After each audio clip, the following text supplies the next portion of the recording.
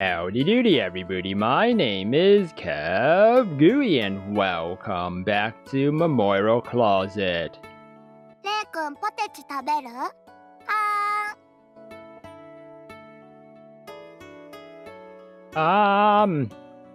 ？We've been waiting for over 10 minutes while Mom adjusts Kagamihara-san's costume. Since we got bored, we decided to have some snacks and watch F&L. It still feels weird eating potato chips with chopsticks, doesn't it? これは指先に汚れを宿さぬための細具。この家に生まれし運命を受け入れるのじゃ。 Or if it's a personal bag, yeah, you just smush the pieces together, you just pour it in your mouth. Yeah, we get an earful if we touched any piece of clothing with greasy hands.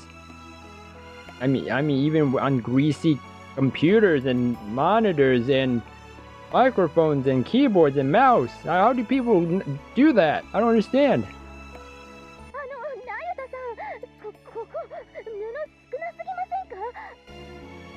どうせ外からは見えないのだから不要よ。それともずっとへそをくすぐってほしいって趣味なら残すからの。そんな趣味ありません。 The voices from the other room made me feel rather uncomfortable. I'm not used to this in my own home. Mom sure loves messing around with people's clothes. 母君は可愛らしい女の子と服の悪魔合体が何よりの好物じゃからの。あれ、次の供物じゃ。 Yeah, as I munch down the chip, I become aware of a presence in the hallway. Itcha and I simultaneously turn around to check the clock.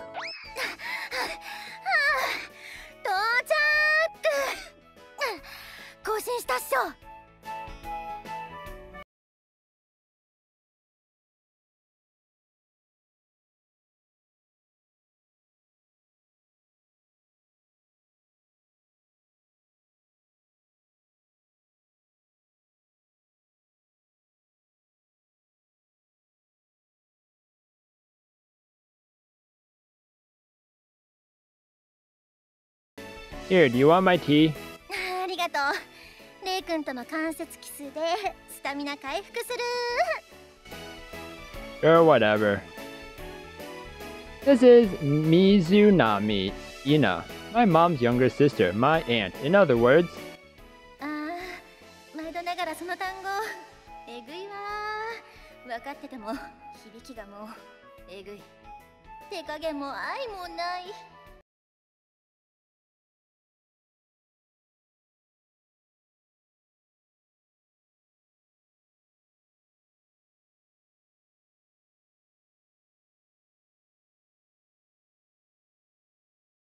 responsibilities.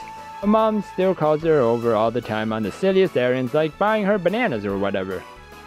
I don't know if mom got some incredible dirt on her or if Ina genuinely enjoys being at her beck and call, but she'll run over at the drop of a hat whenever mom calls on her. Recently, she's been trying to beat her PB in getting here, so I guess there's at least some element of free will. PB means personal best.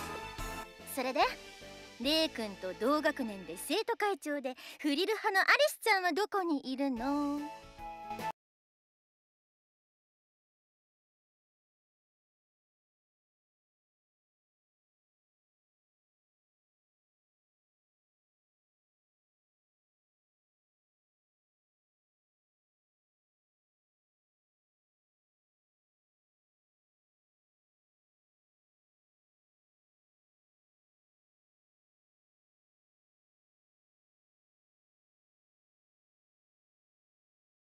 Sadly.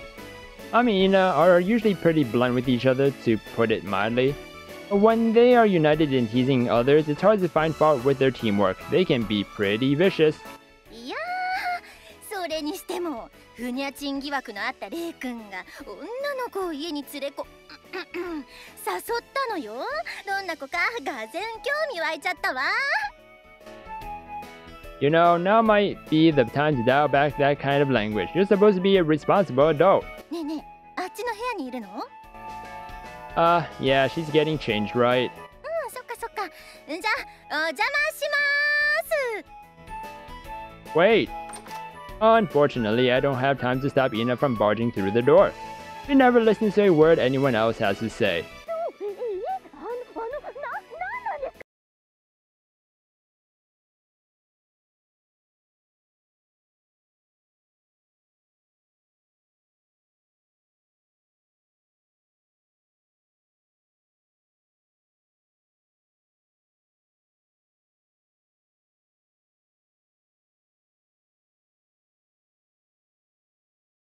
とレイ君、なかなか見る目があるじゃない。感心しながらなんで胸揉むんですか？ What is going on? I feel kind of bad for Kagamihara-san. With an inward apology, I take another potato chip from Ichan. お待たせ。お披露目よ。 Oh, the big reveal! はい、アリスちゃん、段差に気をつけてね。大丈夫、ちゃんと手を引いてあげてるから。At least she looks happy. Oh no, that's Ina. Never mind. わあ、これがアリスの真の姿か。 Kagamihara-san is wearing a blindfold, so Ina leads her into the room hand by hand, before taking her over to stand in front of the full-length mirror. はーい、それじゃあ目隠しを外すね。わかりました。 You watch as her blindfold is removed. 嘘。これが私の作った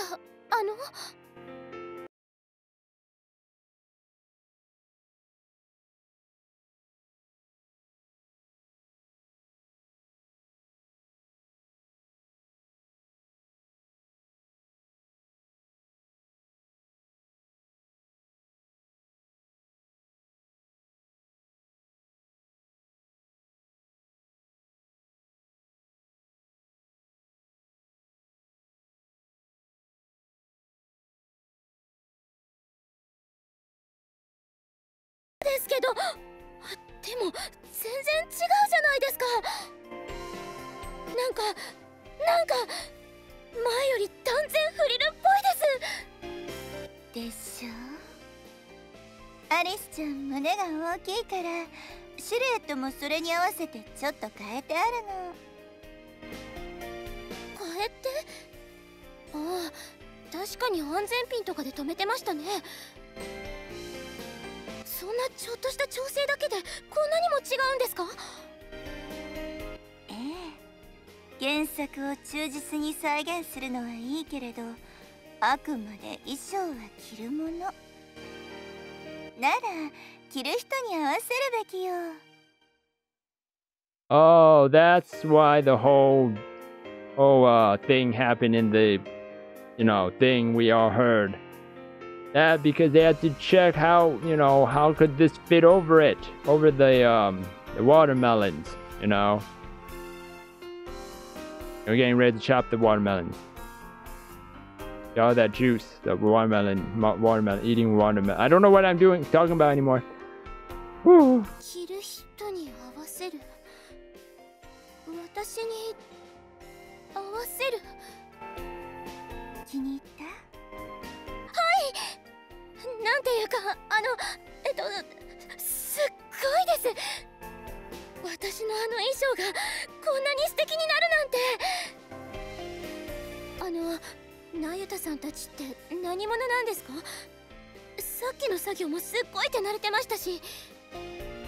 何者だってな。まあまあ、今私たちのことはいいから、うちのお姫様がうずうずとした目で待ってるよ。Oh, the tailorists, or they make their own uniforms. That's why they had to check her whole body. Now I understand. ごめんね、いちかちゃん。さっきなゆたさんから詳しい話は聞いたよ。すごい楽しみにしてくれてたんだよね。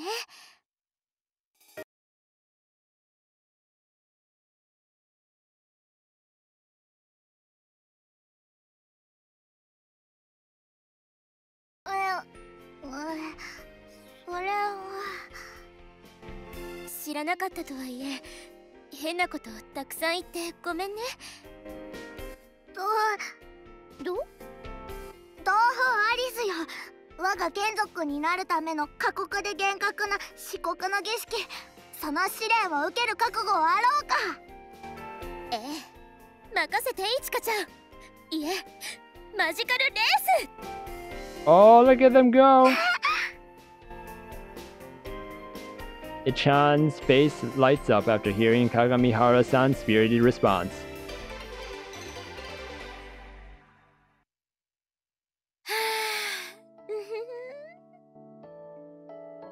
And I'm gonna call that a success, everybody. A success. I'm going to end the episode here, everybody, for Momoiro Closet. We saw what she looked like, and wowee, she was wowee. And we'll find out what our relationship will be in the next episode. If you guys enjoyed this episode, then please smash that like button and subscribe down below for more awesome videos. And don't forget to ring the little bell too to get notifications of my uploads. Thank you everybody for watching this episode, and you will hear me in the next one. Goodbye!